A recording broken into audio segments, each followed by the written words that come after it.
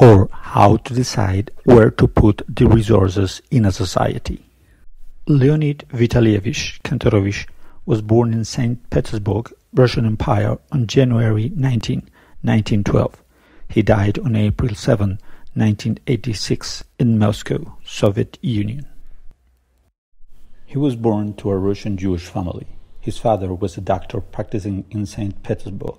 In 1926, Kantorovich enrolled in Leningrad State University at the age of 14 and graduated at the age of being just 18. He graduated from the Faculty of Mathematics and Mechanics in 1930 and began his graduate studies. In 1934, at the age of 22 years, he became a full professor. He first began delving into the more abstract fields of mathematics during his second year of university. He noted that his most significant research during that time period centered around the analytical operations on sets and on projective sets, as well as solving n-n losing problems. Kantorovich went on to report his findings to the First All-Union Mathematical Congress in Kharkov, Russia, in 1930. He became a full professor in 1934 and received his doctoral degree in 1935 while working at Leningrad University and at the Institute of Industrial Construction Engineering. Kantorovich later went on to work as the director of mathematical economic methods at the Siberian division of the Soviet Academy of Sciences and as the head of the research laboratory at the Institute of National Economic Management in Moscow. He also received the Order of Lenin in 1967. I want to share 3 statements Kantorovich produced which seem to me to very important to understand his work. Quote, "The counting methods based on mathematical models, the use of computers for computation and information data processing make up only one part of the control mechanism. Another part is the control structure." End of quote. Quote, "In planning, the idea of decentralization must be connected with routines of linking plans of rather autonomous parts of the whole system. Here, one can use a conditional separation of the system by means of fixing values of flows and parameters transmitted from one part to another. One can use an idea of sequential recomputation of the parameters, which was successfully developed by many authors for the scheme of dancing wolf and for aggregative linear models." End of quote. Quote, "In our time, mathematics has penetrated into economics so solidly, widely, and variously, and the chosen theme is connected with such a variety of facts and problems that it brings us to cite the words of Kozma Prutkov, which are very popular in our country. One cannot embrace the unembraceable. The appropriateness of this wise sentence is not diminished by the fact that the great thinker is only a pen name." End of quote. Jalling Charles Koopmans was born in East-Gravelines, Netherlands, on August 28, 1910. He died on the 26th of February in 1985 in New Haven, USA. Koopmans grew up in the village of East-Gravelines and began his educational and biblical studies at a school where his father was principal. His early life outside of school leaned heavily on common religious rituals and instruction. At 17, Koopmans left for the University of Utrecht. While at the university, he boarded with a family less strict and much more socially lively. He would eventually renounce his ties to the Protestant faith. In his early 20s, Koopmans looked to Marxism to make sense of the Great Depression. In an autobiographical sketch he wrote, "It dawned on me that the economic world order was unreliable, unstable, and most of all, iniquitous. I sought intellectual contacts and friendship with a group of socialist students and also with a small handful of communist-oriented students and unemployed workers. Thus, Karl Marx's Das Kapital Volume 1 came to be the first book in economics that I studied. While never accepting the labor theory of value, I was stirred by the famous chapter on the state of the English workers during the Industrial Revolution." He received his Magister from the University of Utrecht in 1933 and his PhD degree from the University of Leiden in 1936. Since mathematical economics was not a discipline during those years, his degrees were in mathematics. Koopmans eventually affiliated himself with John Tinbergen, a trained mathematical physicist. Koopmans earned his doctorate became an economics professor at the Netherlands School of Economics in Rotterdam between 1936 to 1938, after Tinbergen was called to the League of Nations at Geneva. When Tinbergen returned in 1938, Koopmans took his place at the League. He worked for 2 years in Geneva. He was able to leave the Netherlands for the United States in May-June 1940, just as the Nazis invaded the Netherlands. He ended up working for the British Merchant Shipping Mission in Washington, D.C. until 1944. In 1944, he was invited to join the Cowles Commission affiliated with the University of Chicago as a research associate. Subsequently, Koopmans was appointed as the research director of the Cowles Commission in 1948, and he served in that capacity for 7 years until 1955. In 1955, the Cowles Commission was moved to Yale University, and Koopmans moved with the commission and was given a faculty appointment as full professor at Yale University, where he remained until 1981 when he retired. In 1967, Koopmans became the first Alfred Cowles Professor of Economics. The chair was named after the same person for whom the Cowles Commission was named. He was married to Truus Wenninging in October 1936.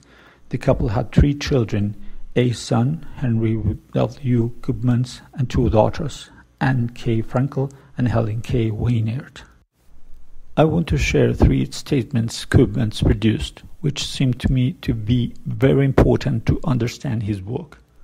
Quote, "While it was long possible and sometimes tempting for physicists to deny the usefulness of the molecular hypothesis, we economists have the good luck of being some of the molecules of economic life ourselves, and of having the possibility through human contacts to study the behavior of other molecules." End of quote. Quote, "According to a frequently cited definition, economics is the study of the best use of scarce resources. The definition is incomplete. Second best use of resources and outright wasteful uses have equal claim to attention. They are the other side." End of quote. Quote, "Econometrics may be defined as the quantitative analysis of actual economic phenomena based on the concurrent development of theory and observation related by appropriate methods of inference." End of quote. Kantorovich himself noted that much of his work coincided with Russia's expanding industrialization. As such, many of his mathematical findings were used to help manage the Soviet economy, which focused on state ownership, collective farming, and industrial manufacturing. The Soviet economy was a planned economy focused on the allocation of resources by the state as opposed to a free market economy where the market determines resource allocation. Linear programming. While consulting with the Soviet government's laboratory of the Plywood Trust, Kantorovich was assigned to devise a method for distributing raw resources to maximize output. As a mathematician, Kantorovich saw the problem as to how to mathematically maximize a linear function subject to many constraints. To solve this problem, he developed a method known as linear programming.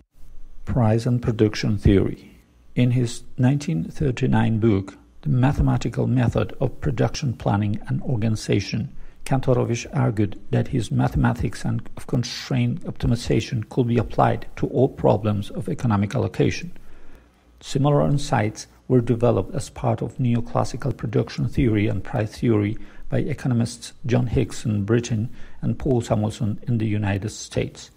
In Kantorovich's models, he showed that the coefficients on certain variables in the equations could be interpreted as input prices to coordinate the allocation of resources. Resource allocation.